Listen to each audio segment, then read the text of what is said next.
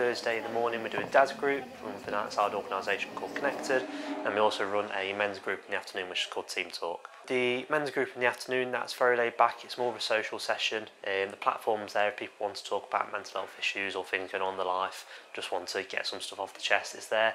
But it's usually used for more of like a social space, mix with other people, play play cards, stuff like that, so very relaxed. The other session is a men's group, it's dad's group. That's for dads that are expecting or dads that have got kids that are in the 30s, doesn't really matter.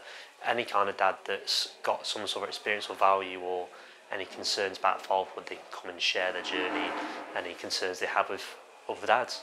I think it's social and mixing new people and also getting back involved with the community again, because I think it's quite easy, especially post-COVID, people have almost disconnected a little bit from the rest of the world, and getting people reintroduced back into things and being in the community and seeing a lot of public is great for them, and they get to mix with new people. Yeah, so we do a breakfast club once a month, which is the second Saturday of every month.